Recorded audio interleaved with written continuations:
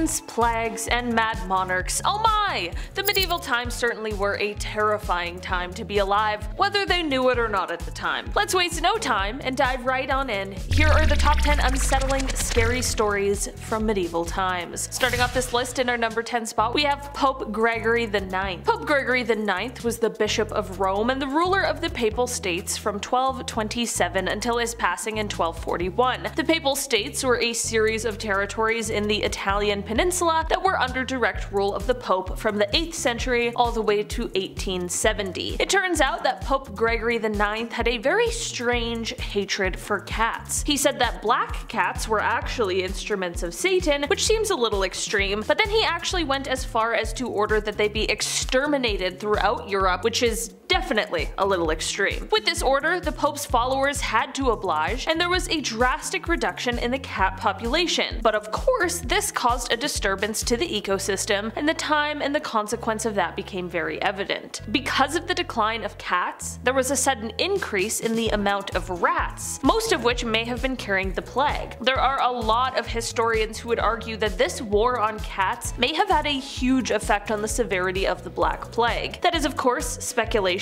as it's pretty difficult to pinpoint who could be at fault for something like that, but it certainly is a very interesting point. This all really does, however, bring me to my next point. In our number 9 spot today, we have the Black Death. I'm sure we've all heard of the Black Death at some point or another. I mean, how could we possibly ever stop talking about something like that? During the 1340s, there was an outbreak of the bubonic plague that spread rapidly throughout Europe and Asia. It was called the Black Plague because of the fact that this illness would cause people's lymph nodes to become swollen and black. The Black Death was absolutely terrible, and it caused a lot of agony for those who had to go through it. Symptoms included things like severe body aches, fever, vomiting, and eventual death in most cases. There was no cure for the plague, so it just continued to spread. In the end, the Black Death took the lives of hundreds of millions of people. We now all know firsthand what it is like to live through a pandemic, and I certainly wouldn't sign up to do it again anytime soon, so I'm most definitely sure the times of the Black Death were some of the worst times in history. Apparently, it is said that if you lived in the 1340s, there was basically a 50-50 chance that you'd survive the Black Death. And then on top of that, there's all of the other horrifying ways to die that the medieval times held. All in all, I'm kinda shocked that we're still here today. In our number 8 spot today, we have the Mongol Invasion. Being in China during the Mongol Invasion certainly was a terrifying time. I'm sure a lot of us here have heard at least some of the stories surrounding Genghis Khan, but if you haven't, let's just say that being on his bad side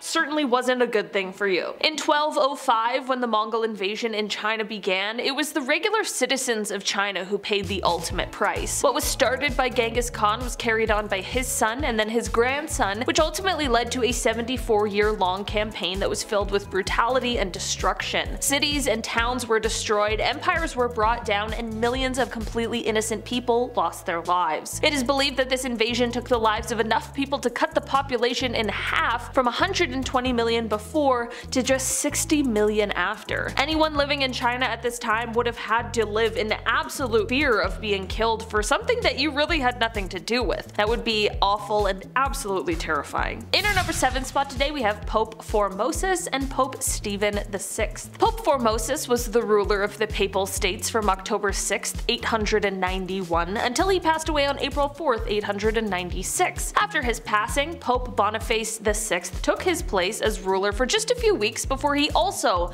passed away, which then left Pope Stephen VI as the ruler from then on until his death. After this whirlwind April of 1896, things got even weirder. Before his passing, Pope Formosus had sided with Arnulf of Carinthia against Lambert of Spoleto, which was definitely not okay with Pope Stephen VI.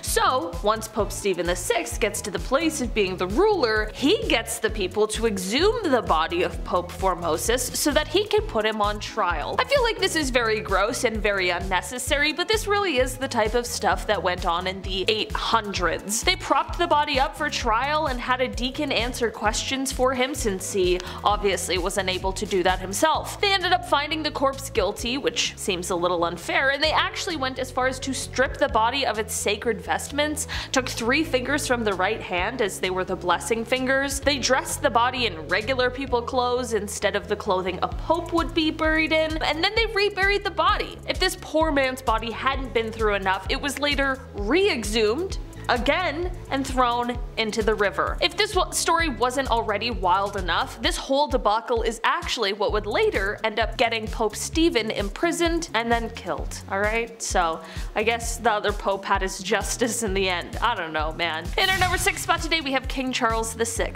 King Charles VI started off his reign by being very well loved and respected, but as time went on over his 4 decades of ruling, he ended up being known as Charles the Mad. His erratic behavior had him hacking up knights, imagining that he was St. George, and he would also have bouts of amnesia where he would be able to recognize some people, but not his wife and children. This is all very strange and of course quite sad, as he was obviously exhibiting signs of extreme mental illness, but one of the strangest symptoms was him believing that he was made of glass. He was terribly frightened of falling or being jostled too hard, and he would actually insert iron rods into his clothing to try and keep himself from shattering. But then he would also apparently run wild at top speeds throughout the halls of the castle or the streets, which would obviously mean that he was completely abandoning his fear of fragility. It apparently got so bad that he had to be held inside with the entrances blocked off. Sadly, he continued on this path until he passed away in 1422. In our number 5 spot today we have the Italian Renaissance dark side. Just at the tail end of the years of the medieval period, as we transitioned into the Renaissance period, began the Italian Renaissance. When we think of the Italian Renaissance period, it is known for the development and the rebirth that it caused, which makes a lot of sense considering the word Renaissance means rebirth. But there is one less glamorous and slightly frightening side to this period that isn't always spoken about. Sailors who had been returning from the New World at this point brought something less than lovely back with them, and that was syphilis, which spread through an entire French army. After this, the troops brought what was called the Great Pox to the rest of Europe. Since there was no penicillin back then, the disease spread rapidly and the symptoms were pretty gruesome. It would often happen that the person who had fallen ill would have the skin on their faces essentially be rotting away, which would leave large ulcers. Sometimes people's noses or lips would be pretty much gone, and it happened often that people would very sadly pass away from the disease. So basically, what we think of as a really beautiful time in Europe was both world-changing but also very scary and, like, I don't know, kinda close to a zombie apocalypse. In our number 4 spot today we have William the Conqueror. In 1087, William the Conqueror decided to take on an all-alcohol diet. This is because he was suffering from extreme obesity and was struggling because of that fact. Because of this, he told his staff that he would only drink wine until his weight went down, but he ended up passing away less than a year later, and most of us are told that obviously this was because of the wine-only diet. That's actually not true. In an astonishing turn of events, this wine-only diet actually worked. Shortly after beginning his diet, he was able to ride his horse again, which was one of the main reasons he started the diet in the first place, as he was previously too heavy for the horse to carry. He actually died after falling from his horse during an expedition, which was completely unrelated to either his weight or his diet. It's entirely possible that had he not gone on this diet, he would have never ridden his horse and maybe would have lived longer?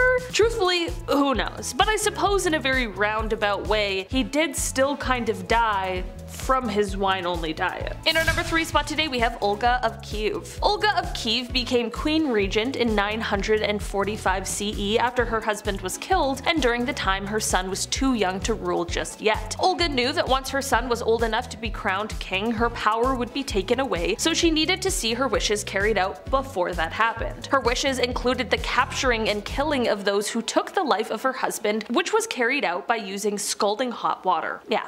Don't even want to imagine what that would have been like. Don't kill the king, I guess. Historically, it really doesn't seem to work out well. Apparently, in doing this, however, Olga developed a bit of a bloodthirst, and she would not rest until everyone associated with the people who killed her husband were all eliminated. It seemed like if you even looked in the wrong direction or breathed in the vicinity of someone who had something to do with the king's slaying, you could kiss your own life goodbye. Olga took hundreds of people out of the tribe that the killers were from. She devised a plan to bury the tribe leaders alive, and she even came up with a plan to set fire to their entire village. It is said that Olga may have locked the tribe's leaders in a bathhouse and burned it down, but we don't know for sure. All we do know is that she definitely was not okay. In our number 2 spot today we have Mansa Musa. Mansa Musa was a deputy to the ruler of the Mali Empire, but when the ruler went missing while on a sea voyage to find the edge of the Atlantic Ocean, Mansa Musa became the ruler in 1312. During his rule, European nations were really struggling due to civil wars and a lack of resources, but the Mali Empire was flourishing because of their abundance of resources like gold and salt. Under his rule, the empire grew to take up a large portion of West Africa as he conquered 24 cities and their surrounding districts. At this time,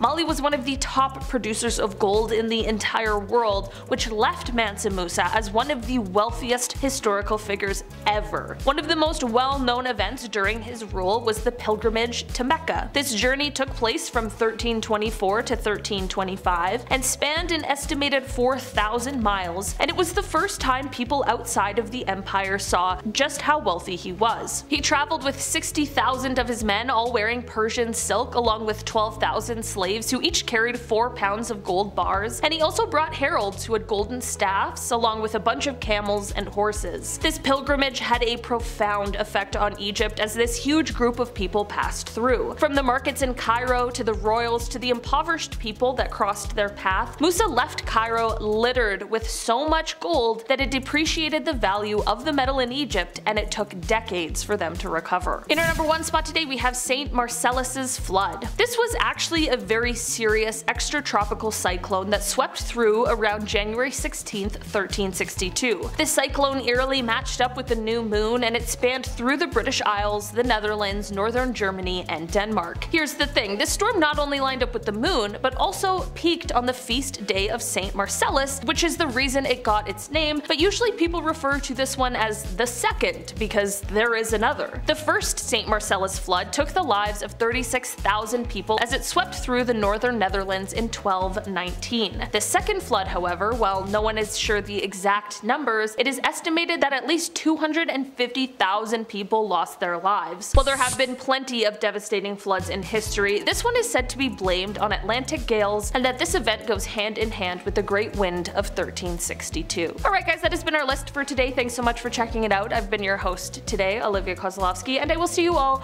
again soon. Bye!